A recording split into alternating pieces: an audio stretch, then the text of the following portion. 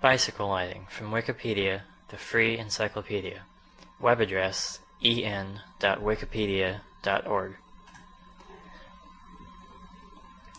Bicycle lighting.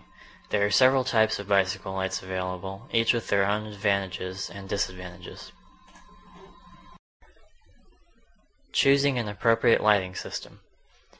If you want to cycle at low speeds, in familiar areas, with street lights or other ambient lighting, or when there's a full moon on a cloudless night, a low-power LED headlight and a rear LED flasher are sufficient.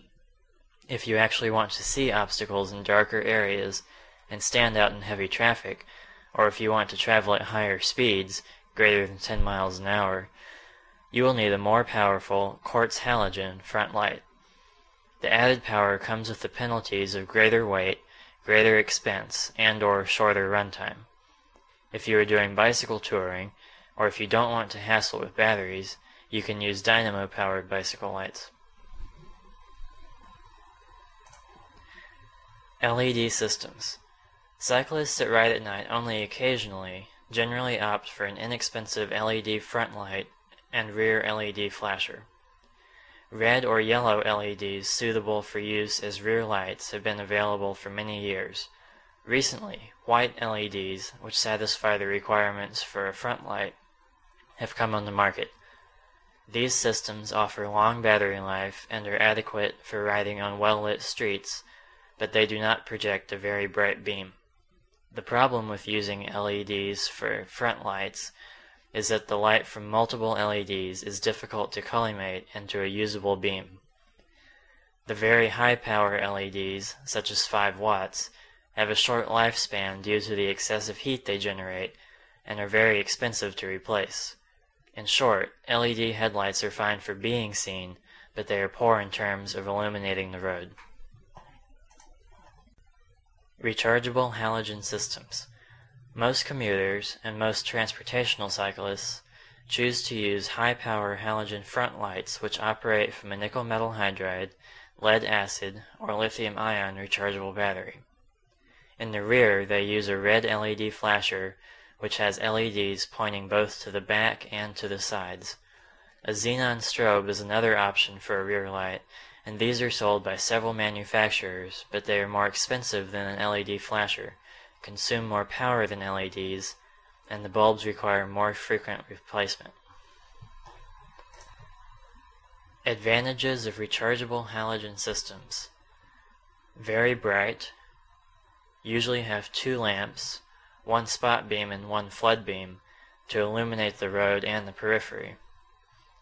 High efficiency optics with an integrated reflector matched to the bulb. Long life rechargeable battery. Very reliable, and quick release hardware so they can easily be removed from the bicycle to prevent theft. Disadvantages of rechargeable halogen systems. Relatively heavy battery, limited run time between battery recharges, hassle of being certain to keep batteries charged. Batteries must be replaced after 500 to 1000 recharge cycles. The cost for these systems ranges from $50 to $200 US. Rechargeable HID systems. The very best lights for commuter cyclists are HID lights, similar to what are used on some automobiles. They are very efficient, very bright, and very expensive, $250 US or more. Other than the price, they have the same advantages as rechargeable halogen systems. Dynamo systems. Dynamo systems have mostly disappeared in North America. However, they are still available from a couple of resellers, and there are many cyclists that prefer the self-sufficiency of dynamo-powered systems.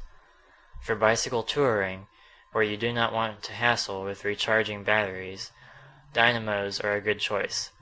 Most dynamos put out only 3 watts of power, so the lights will not be as powerful as what is available in battery-powered systems. But there is no hassle of battery charging or worries about whether or not you'll make it home before your battery is exhausted. Many cyclists are content with the illumination that the dynamo system provides, especially if they ride only on familiar routes. Avoid the cheap dynamo-powered systems sold in discount stores and drugstores. The good dynamo-powered systems come from Europe and Japan, with names such as Bush & Mueller, Sanyo, Marui, AXA, and Dynosys. Hub dynamos, where the dynamo is inside the front wheel's hub, are made by Schmidt, Shimano, Renault, Imparlite, and Joule. In the US, dynamo lights need to be mail-ordered or web-ordered, as virtually no bicycle shops still carry them. Some lamps for dynamo systems have a backup power source called a stand light to provide illumination when the bicycle is not in motion, while other systems can accept an external battery to provide this function. Higher-end dynamo systems have built-in overcharge protection for the lamps to avoid bulb burnout at high speed or when one of the lights fails. This protection can be found either in the lamp or in the dynamo. Since a bicycle dynamo cannot generate much power, the optics on the lamps used with dynamo-powered systems tend to focus the limited amount of light in a narrow beam that lights up the road directly in front of the bicycle, but not much on the periphery. This is a necessary compromise in the design of dynamo systems. Advantages of dynamo systems. Always ready to use without the worry of batteries. High-efficiency optics that are designed to maximize the available power for the lamp. Reliable under most conditions. Problems with dynamo systems. Bottle dynamos that rub against the rim are noisy, can slip when wet, and wear the sidewall of the tire. The cheaper dynamo systems do not have stand lights, so when you stop, your lights are off. Low-power lamps that in some cases do not provide sufficient illumination. Not suitable for very low-speed riding because the lamps will not be at full brightness, since brightness varies with speed until the overvoltage protection kicks in. Dynamo systems range in cost from around $30 for a basic Marui system to well over $300 for the highest end system with a 6-watt dynamo. Hub dynamos are the best option for a dynamo system, but these require that a new wheel be built, adding to the already significant cost of the dynamo. Some commute bicycles now come standard with a hub dynamo and lights, and the added cost is much less than retrofitting an existing bicycle with a hub dynamo. Rear LED lights.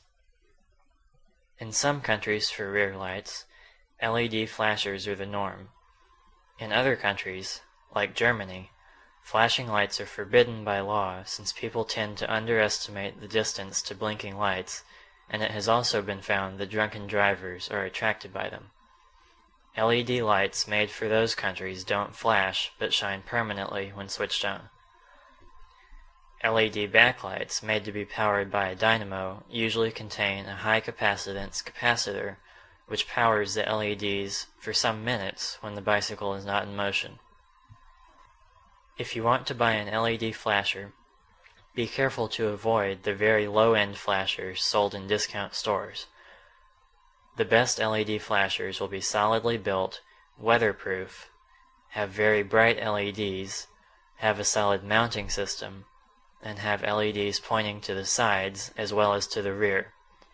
Good LED flashers, with side LEDs, cost around $25 to $30. Homemade rechargeable halogen systems. Many cycle commuters and transportational cyclists build their own lighting systems with easily available lamps, batteries, and chargers. It is a relatively simple task, and a system that is much cheaper and often better than commercial systems can be constructed in just a few hours by individuals that are reasonably mechanically inclined. Many websites have detailed instructions, including parts sources. Search for building bicycle lighting systems to find these sites. A lighting system is basically a battery, some lamps, and some switches connected with a wire. Not rocket science. The biggest challenge is attaching the lamps to the bicycle, but there are many devices available to easily accomplish this task. Rechargeable flashlights. There are some high-power flashlights with rechargeable lithium-ion batteries that have excellent optics. These are a good alternative to lights that are specifically designed for bicycles, though they are still expensive, around $80. They can be fastened to the bicycle handlebars with a device called a lock block. Look for a flashlight that has an adjustable spot to flood beam. These are sold by police supply stores under the Streamlight brand. Reflective materials. Reflective materials, in the form of reflectors, reflective tape, and reflective clothing, are useful in making a cyclist visible to automobiles. Reflectors and reflective tape do not consume any power and provide additional visibility, especially when applied to moving parts of the bicycle. However, they are only visible in the beam of a headlight, and they do nothing to light up the road. Reflectors are not an adequate substitute for a headlight. Repairs in the dark. Carry a flashlight with you while cycling at night. It will help you make repairs in the dark if your headlight cannot be removed to illuminate the work area, or if you are using a dynamo-powered headlight. Safety and legal concerns. Cycling without good lights is very dangerous. Reflectors alone are insufficient, and lights are required by law in some areas.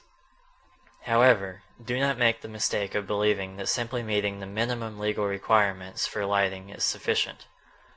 The minimum requirements for bicycle lighting were set many decades ago and were based on the level of illumination obtained with a 3-watt dynamo.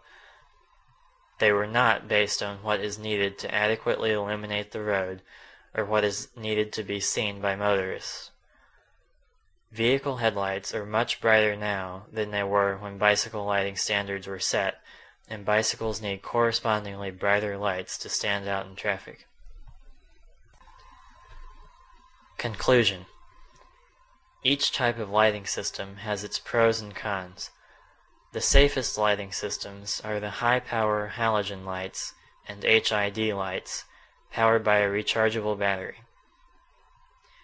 Dynamo systems are more convenient because there are no batteries to worry about, but they cannot provide the level of illumination that can be obtained from battery-powered lights.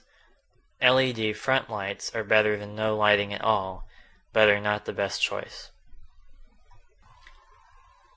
This sound file and all text in the article are licensed under the GNU Free Documentation License, available at www.gnu.org/copyleft/fdl.html.